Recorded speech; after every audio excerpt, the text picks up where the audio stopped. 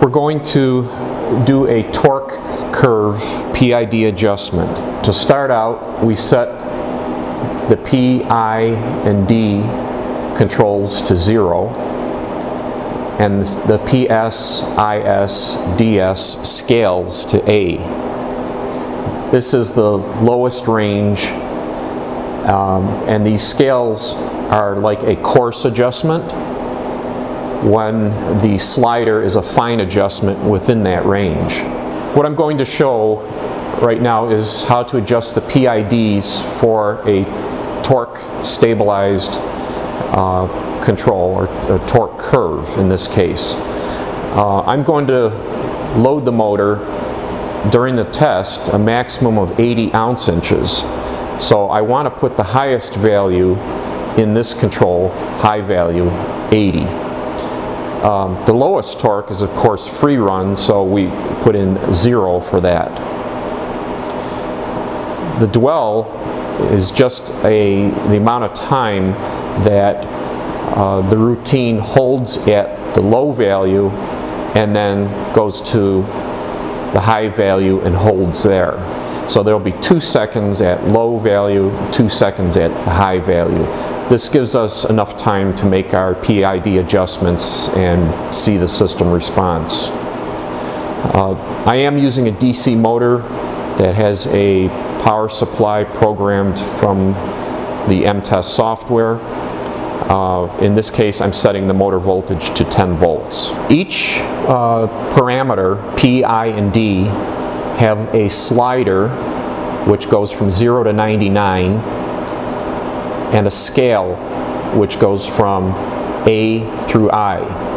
A is the lowest gain setting, I is the highest. Within each one of those settings, you can fine-tune by adjusting the slider from 0 to 99. Now, there's several ways of adjusting the slider. The first is place your cursor on the slider control, click your left mouse button, and drag it up and down. And you'll notice that the indicator at the top follows the setting of the slider, and there's also a digital indication to the right of the slider itself. You can also move the mouse to the approximate value and click the left mouse button once, and the slider will jump to that value. The third way of adjusting the slider is to double click in the window and type in a value. You'll need to take your mouse off of that control and click it elsewhere on the screen for the value to be entered in. On the range or the scale settings, A through I, you can use the up-down arrows to the left of the indicator and click on those to change. Or you can put your cursor in the window itself, click, and then drag down to the desired range, and then select it with another left click of the mouse. So to begin our adjustment, we need to put something in the P term. So we'll just put an arbitrary number of 50 in there. You see the slider comes up to 50. The slider is a fine-tuning adjustment within the scale that is selected by the PS, or the P scale control. What you'll see on the screen are 3 colored lines.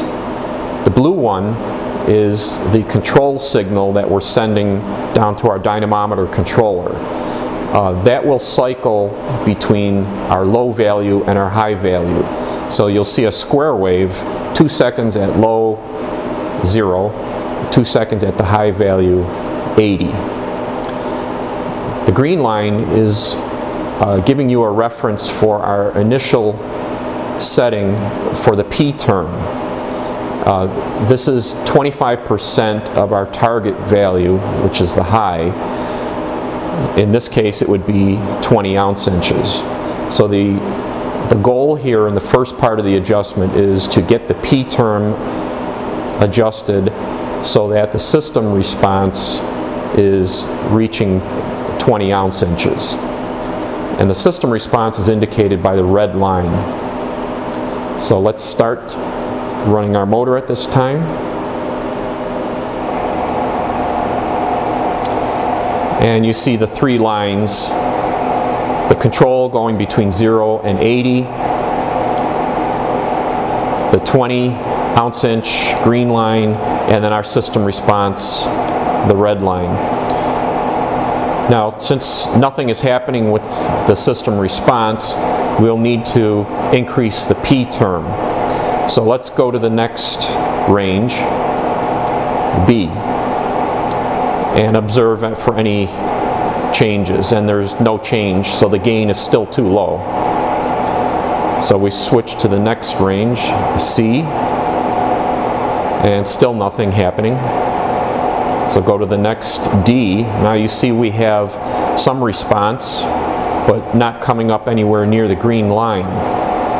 You can try using the P slider to bring it up to the green line, but at the maximum setting it still doesn't reach it. So we'll go back down to, say, our 50 and go to the next scale.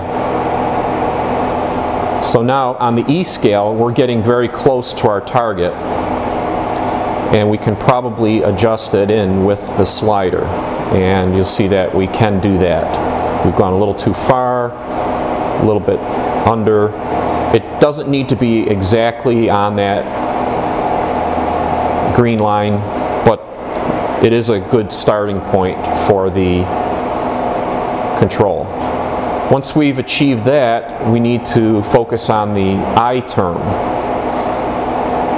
Now the I term is going to cause our system response to come up to our target value.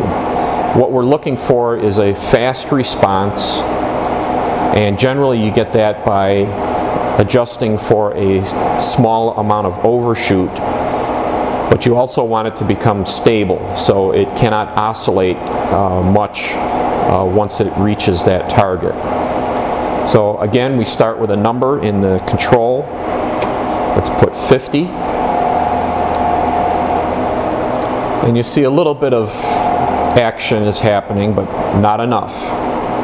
So we go down and adjust the I scale from A to B and see what the result is. And we're getting more response, but still not enough to get to our target. So we go to the C scale, and it's better, but still not there. Go to the D scale. Now this one is eventually getting up to our target, but it's taking more than 2 seconds, and that's not good system response. So let's go to the next scale. Okay, now we're getting up to our target value, but it's taking about a second. So what we want to do is speed that up by increasing the I term.